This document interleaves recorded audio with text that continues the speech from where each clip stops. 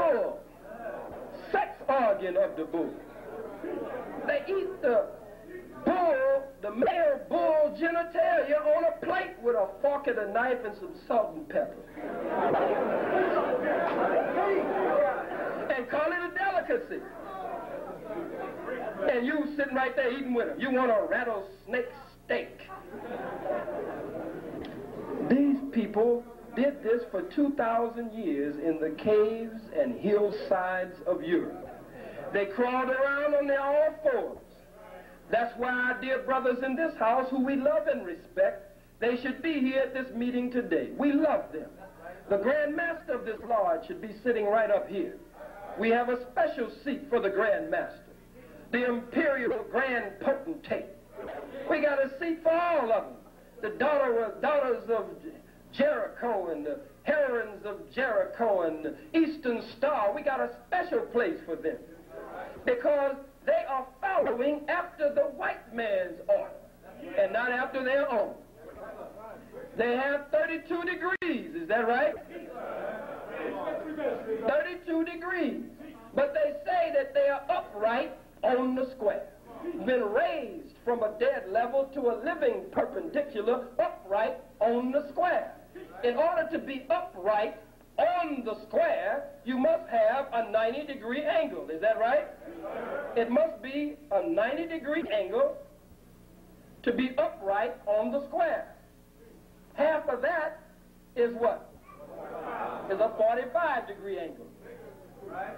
Is that right? 45-degree angle. But now here's the people who say they're upright on the square. And they got 32 degrees somewhere down here. And 32 degrees is freezing on the Fahrenheit scale. Then they get an honorary degree, the 33rd degree, and they go into the Shriners. And they name their lodges Mecca Lodge, Medina Lodge, Muhammad Lodge, Elijah Lodge, Quran Lodge. These are white folks, white presidents are members of the Quran Lodge, the Muhammad Lodge, the Mecca Lodge, the Medina Lodge.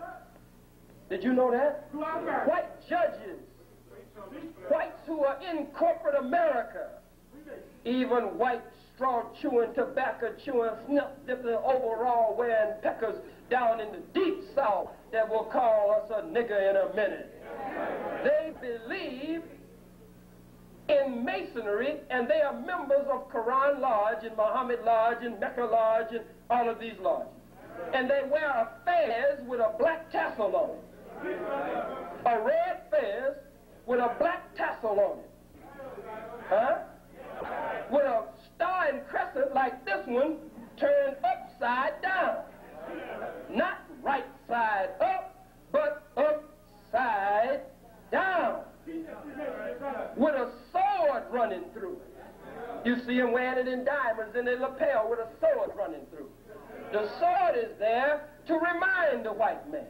You have robbed the black man and the black woman of their name, their language, their religion, their culture, their God, their folkways, their mores, their norms, and robbed them of the very power of their own being. And if you ever let the black man know who he really is, if you ever let the secret leak out of who the black woman really is, if they ever know who they really are, you will never be able to control them again. So that will be the hour of the resurrection of the dead, the rise of the black nation, and the fall and the demise of the white man's world.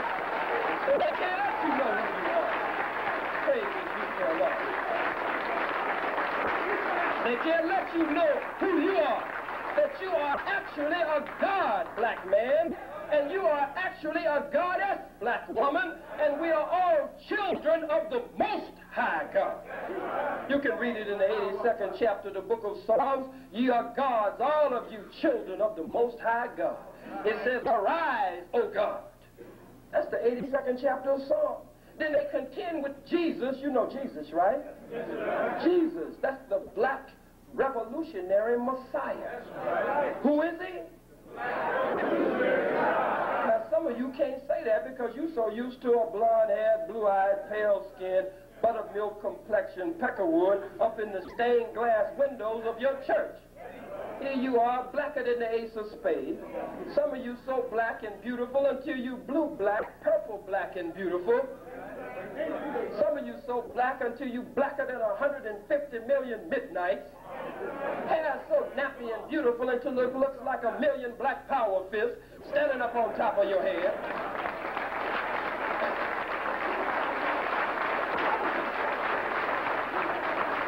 But you go to a church with a white Jesus, a white Mary, am I lying? Tell the truth and shame the devil. White angels with a white robe on and some white chicken wings. Some of you even believe God is white and you can't see him, you say. You believe the angels are white. When you close your eyes to pray, you see a white man. Oh, Lord, help me get out of this jail. They done gave me 40 years. And you see a white man in your mind that looks just like the white man that gave you the damn 40 years. How you gonna get out?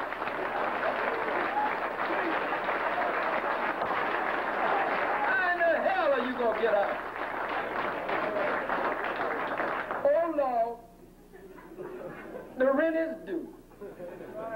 Got a red notice on the phone, a red notice on the gas, a red notice on the lights.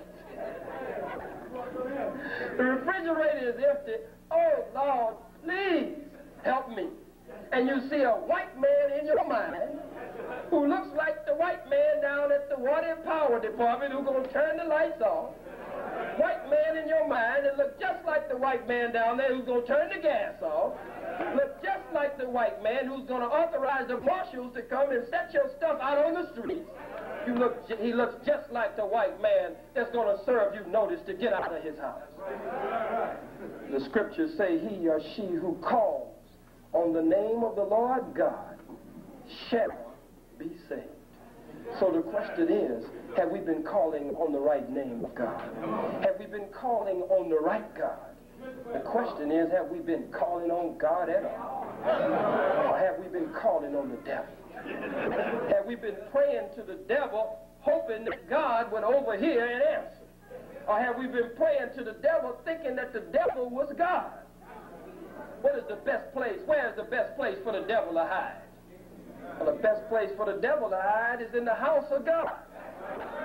Huh? Isn't that the best place? Most people won't look for the devil in God's house. But the Bible says that God's coming would not be until after the workings of Satan. That Satan would be given a period of rule and reign to do his thing. But then God, that would be an Adventist day. An advent of the God, meaning the coming of God. God would be seen coming in the clouds. Doesn't mean you're going to walk outside one day and look up in the clouds and see somebody up in the clouds riding a reindeer or riding a cloud or some foolishness. It's symbolism. The Bible is speaking in parables, symbols, metaphors, and similes. And you must understand the parable, the symbol, the metaphor, and the simile. It means that he would be seen coming in the clouds of confusion.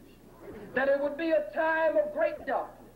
It would be a time of great peril and danger.